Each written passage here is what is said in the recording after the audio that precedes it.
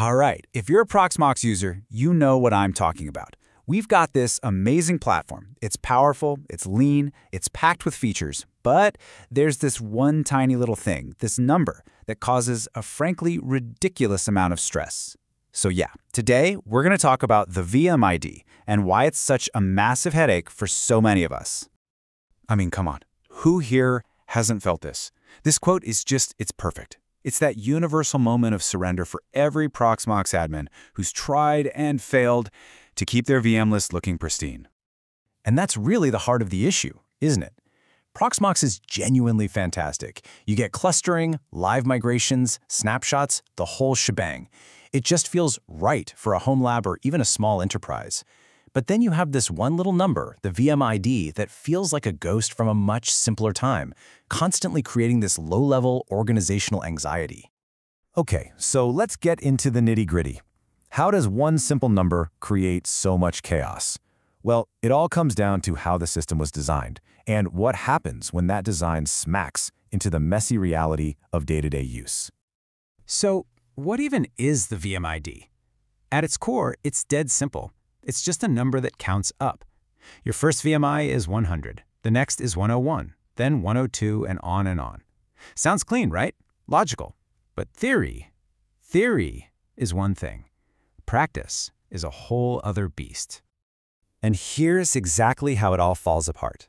You start out so clean, right? 100, 101, 102, everything's perfect. But then, you do your job. You spin up a test VM, you tear down a container, and Proxmox, it doesn't backfill that number. Nope. It just keeps on counting, leaving this ugly gap behind. You do that a few dozen times, and pretty soon your list is just a random jumble of numbers that means absolutely nothing. Look, this isn't just about making things look pretty. This has real-world consequences. At first, sure, it's just annoying trying to find a VM in a messy list, but it can get way more serious. If you try to get clever and manually reuse an ID, you could totally confuse your Proxmox backup server, and suddenly your backups are pointing to the wrong machine. And the absolute worst-case scenario? Trying to add a new node to a cluster and having ID collisions. That can stop a migration dead in its tracks. And this right here, this is the nightmare. You've got everything set up perfectly on a new node, you're ready to join it to the cluster and expand your empire, and then, bam! Overlapping VMIDs. Conflicts everywhere. It's a critical failure, and like this person says, cleaning up that kind of mess is the opposite of fun. So, all this frustration has a lot of people asking, why? Why are we still doing this? The most common suggestion that pops up is to use GUIDs, globally unique identifiers. So, is this the magic bullet? Could this give us the clean, orderly future we're all dreaming of? When you look at it this way, GUIDs seem like a no-brainer. They are, by definition, unique. No more collisions, no more backup mix-ups, much safer for all our automation scripts. But, and it's a big but, have you ever tried typing a 36-character string from memory on the command line? It's a nightmare. Suddenly, that short, simple, easy-to-remember VMID doesn't sound so terrible after all, does it? But it's not just about what's easier to type. The real barrier here is a technical one. The VMID is deeply woven into the fabric of Proxmox. It's right there in the storage volume names, the LVM config files. It's everywhere. Ripping it out and replacing it with GUIDs wouldn't just be a patch.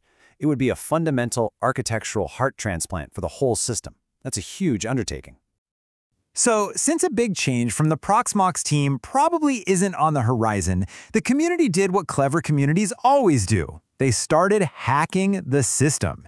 This has led to a whole group of people we could call the organizers, folks who've come up with some really smart ways to force this chaotic system into making sense. And check out some of these schemes. It's pretty brilliant, actually. They figure, if we're stuck with a number, let's make that number mean something.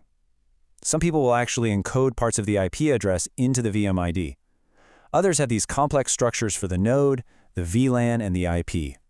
A super common one is just reserving big blocks of numbers, like the 1000s are for dev, the 2000s are for prod. It's a way to claw back some sanity. Now, this kind of system is amazing for keeping your sanity if you're managing everything by hand. But it has an Achilles heel. The second you introduce heavy automation, think of a CI/CD pipeline that's constantly spinning up and tearing down dozens of containers, these manual numbering schemes just completely fall apart. They need a level of hands-on control that just doesn't fly in those dynamic worlds. And that weakness, that brittleness, has given rise to a completely different school of thought. It's a counter-movement, really. These are the folks we can call the Zen masters. And their solution isn't to control the number. It's to just stop caring about it altogether.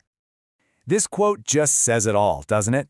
It's simple, it's profound, and honestly, it's probably better for your blood pressure. Instead of fighting a losing battle against the system, you just accept it, and you find better, more modern ways to do your job. Okay, so how do you actually do this? How do you let go? Well, it's all about changing how you look at the interface. First thing, just stop sorting by the ID. Sort by the VM name instead. Start using the tools that are already there for you, like tags and resource pools, to actually organize your stuff. And for the love of all that is holy, if you're scripting, never hardcode a VMID. Always fetch it dynamically. You basically start treating the VMID like an internal database key. It's there, it's important to the system, but you almost never need to see it or touch it directly. This user cuts right to the chase, and they're not wrong. This is the core belief of the Zen master philosophy. A perfectly sorted list of numbers gives you this false sense of organization, but what does it actually do for you? Nothing. Tags, on the other hand, give you real, functional, searchable organization. They're just the better tool for the job. So, we've been through the chaos, the dream of a perfect system, we've met the organizers and the Zen masters. What's the actual takeaway here? When all is said and done, what really matters? It all comes down to this one single thing, the shared annoyance. It's the one thing that connects every single person in the Proxmox community. Whether you're a neat freak with your numbering scheme or a Zen master who's let it all go, you felt this pain.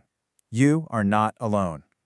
And let's be honest with ourselves for a second. For all of our complaining, the current system, well, it works. The reason it's still around is because it's incredibly fast, it's simple, and it's predictable. And for a huge number of users running smaller setups, that's more than good enough. Those are good qualities you don't just throw away.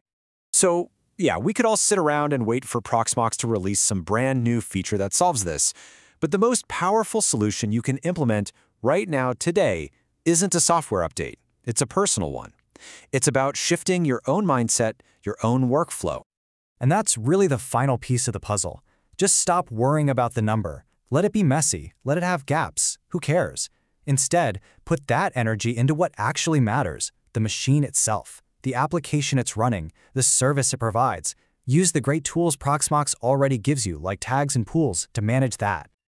And that kind of leaves us with a final question to think about.